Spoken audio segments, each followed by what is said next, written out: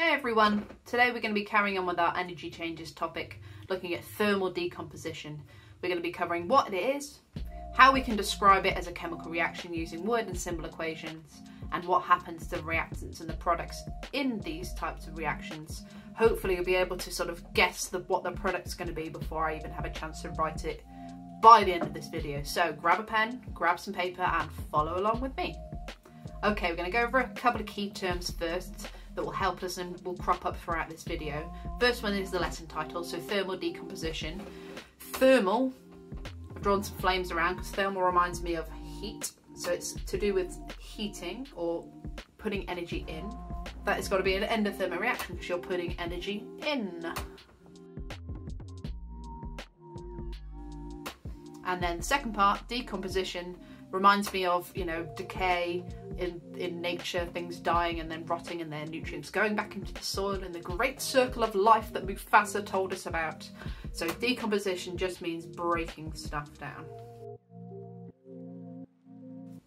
So if we put these two bits together, thermal, heat going in, it's endothermic, breaking down. Thermal decomposition is a reaction in which a compound gets broken down into a simpler form.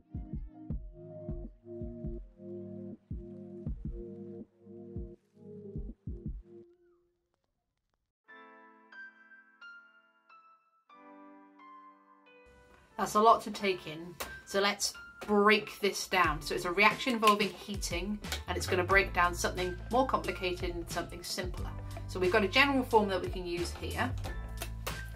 General formulas, remember, are templates that we use to work out other types of reactions that are the same. So our general formula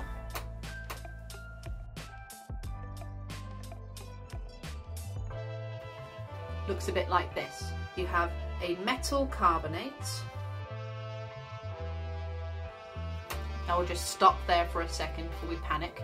Metals, remember, are anything that is on your periodic table to the left of what I call the stairway to heaven. So you've got a little bit like this. So anything to the left is metals. Think of Beyonce, she's got a song about putting a ring on it. Rings are made of metal, and like in her other things, her other song, everything that's metal is to the left, to the left. And I know, I'm sorry for making you cringe, but if I do it in class, I can do it here. Gosh darn it. So we've got a metal carbonate. Carbonate just means it contains carbon and oxygen. So you take your metal carbonate and you don't add anything else. You have one reactant in this type of reaction. What you do then is you are heating it. So that's where the energy is coming from. Energy in is endothermic. Then what you end up with is more than one product. So it's a little bit backwards. Usually you have A plus B makes A and B together, or, you know, sodium and chlorine makes sodium chloride, but in a thermal decomposition you're taking something that's already built, it's a bit more complicated, it's already a compound, and you're breaking that up into something simpler, or something, two products that are simpler, made of less elements than the first. So you end up with some carbon dioxide being made, but you also get something called a metal oxide. If we break down metal oxide like we did with metal carbonate, we need to use our logical brains and go, well, metal means it contains a metal, so it'll be the same as what you started with. And then oxide, which has come from the oxygen in the air during heating. So rather than having a metal that is attached to carbons and oxygens, you have a metal that's just attached to an oxygen and the carbons become carbon dioxide.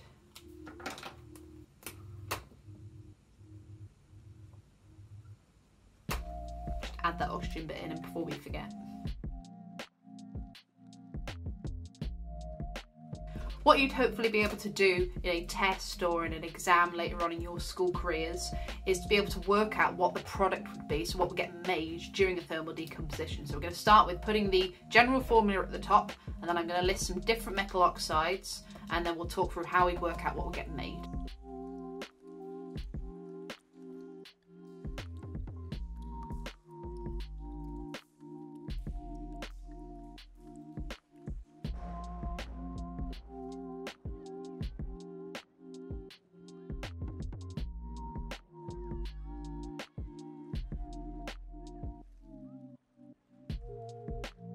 Just take a second to copy down this little table. What I've done is I've taken the chemical reactions and I've sort of broken them up into a little table that helps us to sort of see where the different bits are coming from and make it easy to memorize them.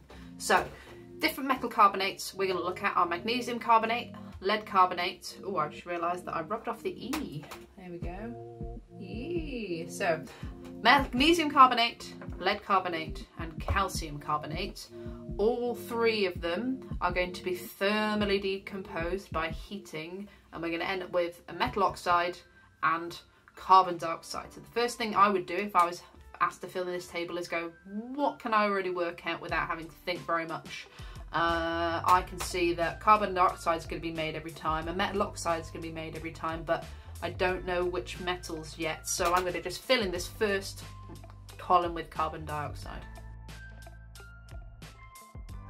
So we know that these are all carbonates and all of these are going to be metal oxides. So because I know they're all going to be called oxide, I'm going to write all the oxides in now.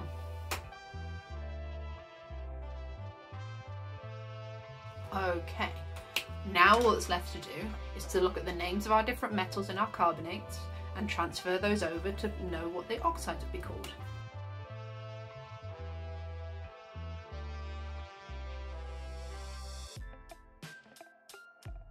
You could do this with any metal carbonate that you could think of. Just think of a metal and carbonate and you could work out what the products would be. So if you had copper carbonate, you would make, yes, that's right, imaginary person that I'm speaking to that's just a camera lens.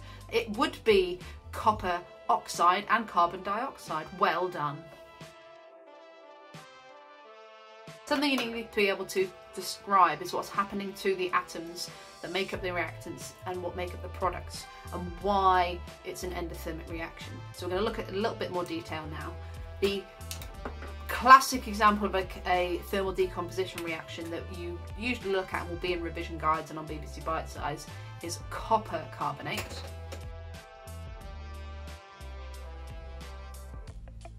Copper carbonate, quite luckily, is the same sort of bluey green colour of this pen, and what happens is when this is decomposed through thermal decomposition,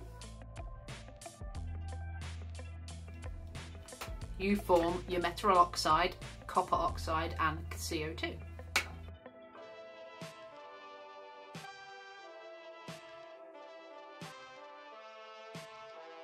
Kept it black because copper oxide is actually black.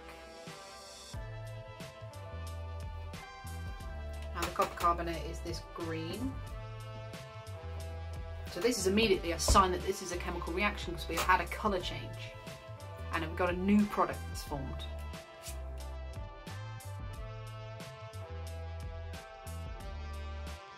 What I've done here is I've just drawn on a particle diagram to represent these different elements. So I put the copper in and I've put the carbon in. I'm just going to put the oxygen atoms now. So as we can see, copper carbonate, if we were to write that as a chemical formula, would be CuCO3. So we've got 1 copper, 1 carbon and 3 oxygens. What will happen then is this will be heated. It will thermally decompose.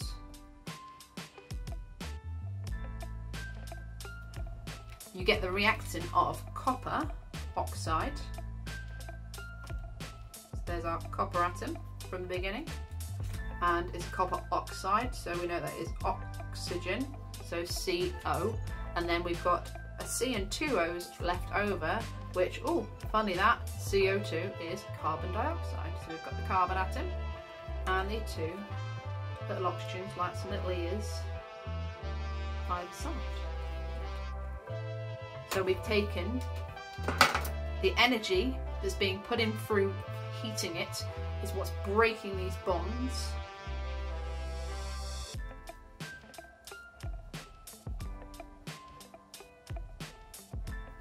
So the energy being put in breaks the bonds in the reactant. And then some more energy is used to form the products, though the energy to break the bonds is much higher than any energy that's used to form these products. And then that is more evidence that this is endothermic.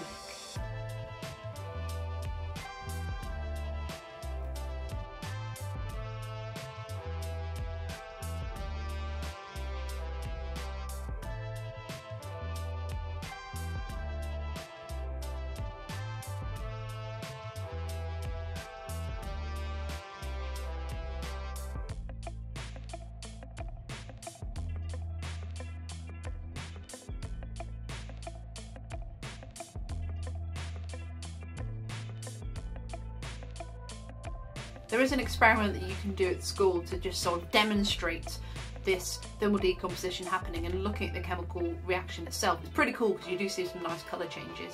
What you'd need to do is set up a clamp stand with a boiling tube or a test tube in. You'd have your metal carbonate sample at the bottom. You'd have a bung, so a rubber stopper at the top with a pipe leading into a little beaker with some lime water in.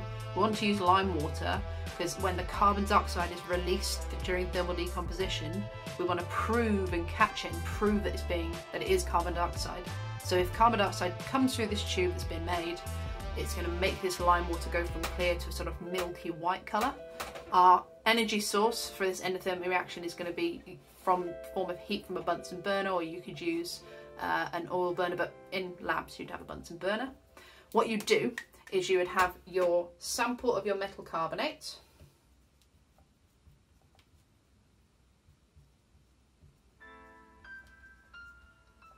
and then you record what the colour looked like after thermal decomposition and how long it took.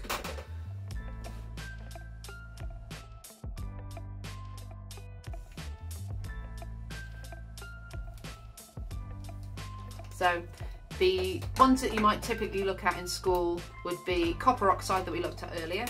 So you've got your copper oxide,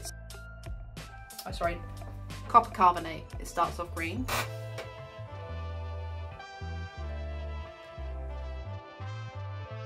After it's been decomposed, it forms a black metal oxide. You could also look at lead carbonate.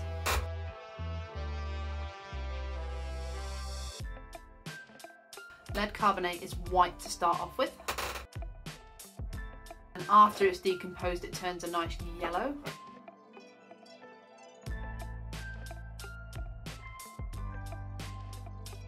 You might look at calcium carbonate as well.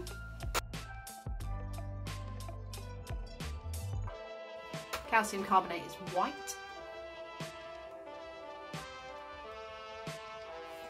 And after it decomposed you get calcium oxide.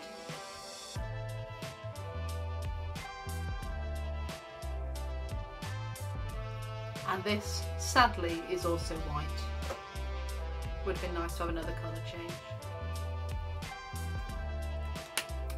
And that's the experiment. You would also look at how long they took to decompose and sort of compare how reactive they are, but that's something that you would do later on when you're doing GCSE chemistry. That's it for today. So hopefully you've taken some lovely notes and it will give you all the steps you need to have a go at the quiz on Google Classroom afterwards. So I will see you again very soon. Have a lovely day.